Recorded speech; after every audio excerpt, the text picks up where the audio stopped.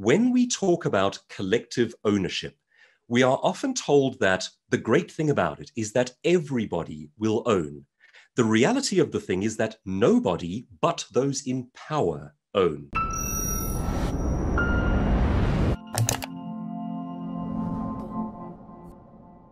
The Great Reset is an idea put forward by the World Economic Forum to fundamentally restructure the global economy in the wake of COVID-19.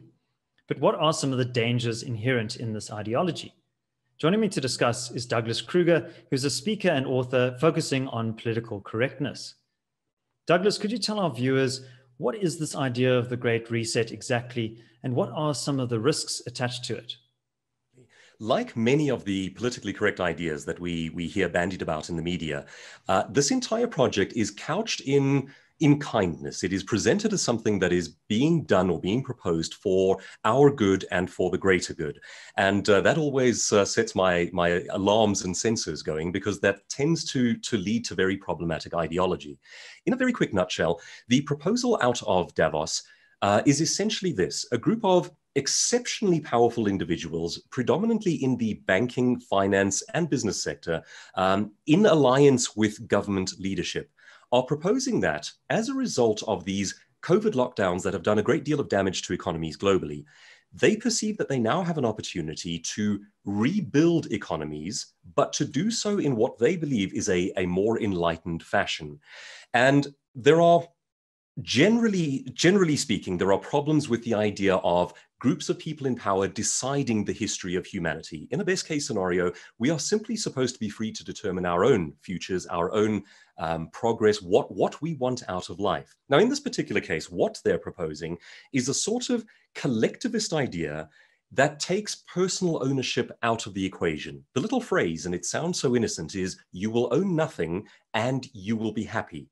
Now, if you go back just several hundred years, the founding father and first president of the United States, which was essentially a project founded on the idea of human liberty and freedom, pretty much for the first time in modern history, George Washington said, "There is no such thing as personal human rights without property ownership."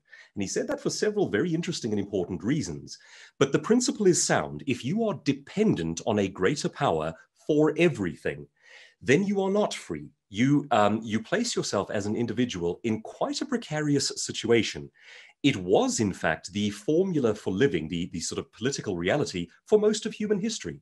If you look back at a simple setup like the serfs of Europe, this is a group of people who owned nothing and simply contributed to the overlord who determined what they could and could not have. And they had zero rights. It is the property that you own that actually ensures your rights to a great degree. So while this may sound like a very enlightened idea, sort of a communal, collectivist utopia, there are many problems with this once you start thinking about how it might actually be implemented. And that's what concerns me. So Douglas, is there a risk here that we could see an encroachment of state power into the lives of ordinary individuals and essentially a kind of creeping tyranny that takes hold? Well, economist and historian Dr. Thomas Sowell makes a very interesting point about how humans evaluate political systems. And he says we make the terrific mistake of evaluating them based on their kindly sounding intentions before the fact, rather than on their outcomes after the fact. And he proposes the idea that our world, our politics would look very different if we had to judge each thing that politicians and governments try based on the outcomes instead of the intentions. At the intention stage, it is remarkably easy for smooth politicians to stand up and say kindly sounding things. Now, the sorts of things that we're hearing from Davos and from the likes of the proponents of the Great Reset all talk about collectivist and communal living and how nobody will own anything. But now consider for just a second, that is already a fallacy. Someone, somewhere, has to own. And in fact, what happens is if you take ownership out of the hands of a broad-based populace and of many separate entrepreneurs and families and individuals, and you concentrate it into the hands of, say, a few multinational corporations working together with government, well, firstly, that system is by definition fascistic. This idea of an all-powerful government and the businesses that work in conjunction with them. It leads very quickly to cronyism to the types of corruption that we see, particularly in South Africa, where we are so keen on talking about business and government collaborating. And doesn't that just sound like such a good thing? Business and government collaborating. What happens there is you have the people who own the rules, enforce right and wrong, and have a financial incentive to be corrupt, working with the people who have the money and have an incentive to corrupt them. It's a dreadful formula just to begin with. However, what concerns me is perhaps on a bigger scale than that. When we talk about collective ownership, we are often told that the great thing about it is that everybody will own. The reality of the thing is that nobody but those in power own. And that impulse to take away private property ownership and to concentrate it into the hands of a representative government is purely Marxist. I mean, it is the heart and soul of the Marxist idea, which stripped down to its basics is nobody owns property, it is collectively owned. And as I say, of course, the fallacy there is that it is not actually collectively owned. It is owned by those in power. Now, what can go wrong with that? Well, if we look at modern day China, we get a very good example of this one. Modern day China, of course, a bit of a mixed economy. They have prospered to the degree that they've started permitting free trade. However, they are still very much a Marxist society. And they work according to social credit scores. And social credit scores imposed by law represent a very chilling idea. Now imagine this, for example. You as a family do not own your home. You do not own what is around you. You do not own your business. The government has absolute control because they are the representative of collective ownership. Now imagine a scenario in which you do something that the government does not approve of. You read a book that it doesn't want you to read. You write an essay or an article that it doesn't like. You create a YouTube video commenting on something in a negative way. Now, those are all things that productive human beings do to critique and build and grow their society. But you can't do it there. And if you do something that the government disapproves of, using these social credit scores, they can ghost you. They can effectively lock you out of your world. And it works because you don't own anything. It is that ownership, that broad-based private ownership, that keeps people free from government tyranny.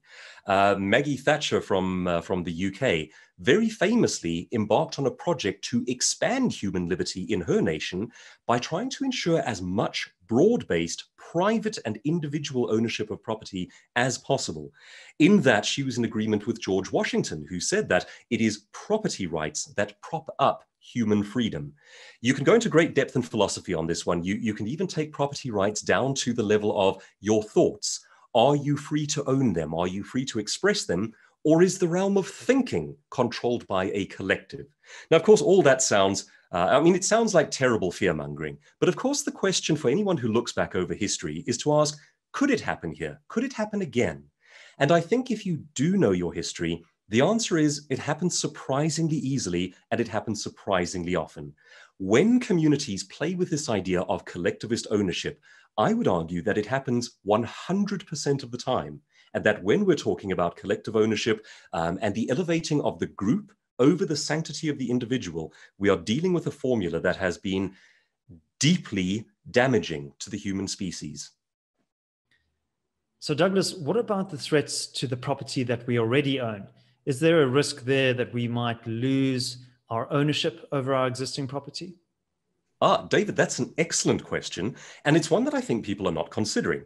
Now, think again of those words. You will own nothing and you will be happy. It doesn't allow for you will continue to own what your family has bequeathed down the generations. The simple statement, if we are to take them at their word, is you will own nothing and you will be happy. Now, that poses some fascinating problems in terms of what communities already own. We largely around the world, we own our homes. We bequeath heirlooms, family heirlooms to the next generation. You might own a wedding ring. You might own things that you want to give on to your children. And I would argue that that is one of the very best things that we do. Each generation tries to uplift the next generation. This philosophy seems to be saying, instead of doing that, we reset each generation at zero and leave you dependent on a government welfare system. Now, from the most basic human perspective, that strikes me as deeply unhealthy. If the best thing we do is to raise up our children and help them to go further than us, then starting at zero with government dependency every generation, it strikes me as a bit of a chilling idea.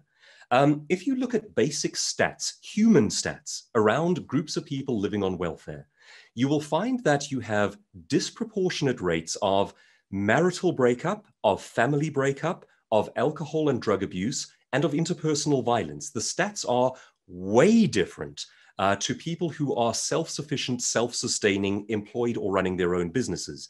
So one of the things that I think people are not considering here is, under a paradigm in which nobody owns anything, we all become a group of people living under the welfare state. And it seems to me that that is a very good way to do damage to the health and to the psyche of human beings. We don't seem to prosper under such conditions. I concede very readily that we have to help the poor and the struggling among us. I mean, that is a Christian, a Judeo-Christian principle. It has been built into Western classical thinking for a very long time. But a welfare state in which you don't do anything, but you live dependent on the government, seems to cause human beings to rot. I don't think it's a healthy scenario. We're proposing it on a global scale. Well, thanks very much, Douglas. I think it's important that we interrogate the dominant narratives that are emerging from global institutions like the World Economic Forum, and to ask ourselves, who are these narratives serving exactly? My name is David Ansara. Please remember to like this video and subscribe to the channel for updates from the CRA team every weekday morning. Please do also let us know what you think in the comments section below. Is there a sinister motive behind this idea of the Great Reset, or is that just a conspiracy theory?